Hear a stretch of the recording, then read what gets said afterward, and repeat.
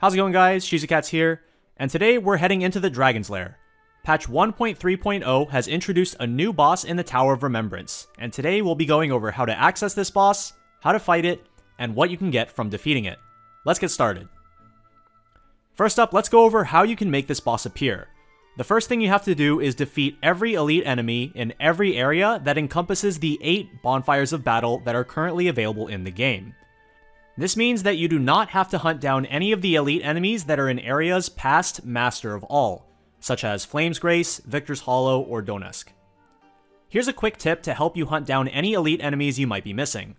When using your fast travel menu, there are 2 sections that you want to look at: the elite enemies section itself, and the treasure chest section at the bottom. Both of these are vital in figuring out where you need to go to find any missing elites.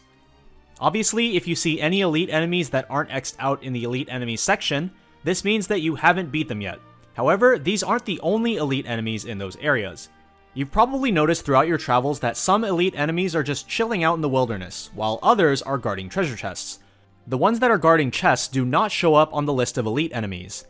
Instead, verify that every enemy has all of its treasure chests opened. If you find any areas that have some missing chests that you haven't opened yet, there might be an elite out there somewhere that you haven't defeated yet as well. Once you've defeated all elite enemies in each region, it unlocks a new bonus boss at the very top of each section of the Bonfires of Battle. These bosses drop items called Legendary Ash, which can be used to upgrade stamp weapons. As of patch 1.3.0, the final 2 areas of the Bonfires of Battle have been added to the game, so you can now fight all 8 of the bonus bosses. Once you've defeated all 8, what you want to do is go back to the room with all the bonfires and then attempt to leave the tower through the center fire and walk out the front door. This will trigger a cutscene which unlocks a new bonfire, also in the center of the room. By going through this bonfire, you'll enter the Dragon's Lair, where you can then take on the Shadow Dragon. Next, let's go over the dragon itself. It has roughly 280,000 HP, starts with 20 shields, and has 275 speed. In terms of difficulty, it's roughly the same difficulty as Thurston, the fight right before Tikilen in the Tikilen Cup. If you're able to beat Tikilen and or Glossum, then this fight should be no problem at all.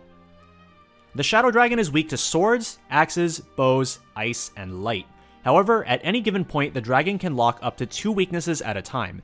At the beginning of the fight, it will always lock axe and bow. All of its weaknesses will be available while it's broken, and at the end of the turn after it comes out of break, it will lock 2 weaknesses at random. The Shadow Dragon can attack twice per turn. For attacks, the dragon can use physical attacks that sometimes inflict bleeding, fire AoEs, and a very annoying wind skill. When your unit is hit by this wind attack, they are forcefully swapped with the unit behind them. If a unit in that row hasn't acted yet when this swap occurs, that entire row loses its action for the turn.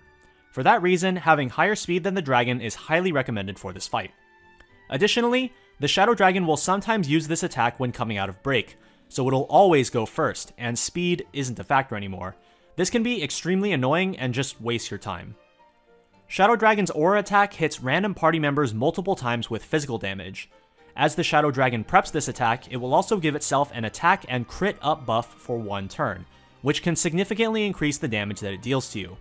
The dragon will usually prep this attack after being out of break for around 5 or 6 consecutive turns. As the fight goes later, many of Shadow Dragon's attacks and behaviors will change. Its physical attacks gain the ability to inflict paralysis, which compounds on top of the wind swap skill to make the fight even more annoying.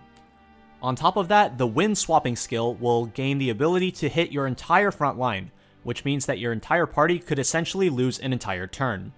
Also, if that wasn't enough, Shadow Dragon will periodically increase its maximum shield points by 3, so you don't want this fight to drag out for too long. As the dragon's HP gets lower and lower, it will enter a new phase. When it preps its aura attack in this phase, it will increase its shields by 3 at the same time, almost as if it's mocking you for not breaking it in time while you've been getting paralyzed or getting your party forcefully swapped every few turns. It will also prep its aura attack much sooner after coming out of break, sometimes as early as on the 3rd turn. For party members, your best options are characters that can contribute to as fast a kill as possible. The last thing you want is to be stuck in a long fight, getting parried or swapped every turn, and then eventually dying because you didn't break the dragon in a timely manner. Characters such as Fior, Corrin, Teo, Loomis, Scarecrow, Honnet, Sophia, and Odette are just a handful of the great options you have for the fight, having 3 hit or greater multi-hits to break it as soon as possible. For 4 stars, I recommend Sigrid and Trish for swords, Shelby for axes, Lucetta or Bertrand for bows, and Azlight for ice. Units that have access to multiple of the dragon's weaknesses are especially useful, since they can remain relevant even when the dragon locks its weaknesses away. As a reward for beating the Shadow Dragon, you get 250k experience across your entire party, which is a fantastic guaranteed EXP source that you can get every day, if it's not too much of a bother to repeat the fight. The first time you clear the fight, you will be rewarded with a Black Dragon Scarf in a treasure chest that appears in the front room of the tower, which is an accessory that gives 40 maximum SP and 6 SP regen per turn, a fantastic item to equip to your SP-hungry attacking units. There's also a random drop that you can get from defeating the dragon, which is the Black Dragon's Scales. This accessory gives 20 defense, 20 magic defense, and 20 speed. This seems to drop at around a 5% drop rate, but you can force close your game in the battle results screen and try again if the scales don't drop. And that's everything that you need to know about the Dragon's Lair. While I'm sure a lot of you guys are already more than strong enough to take it on, there are still definitely a good chunk of the player base that will probably struggle with this boss. If you have any more questions about the dragon, feel free to drop them down in the comment section below. And until next time, this has been Shizukats. See ya!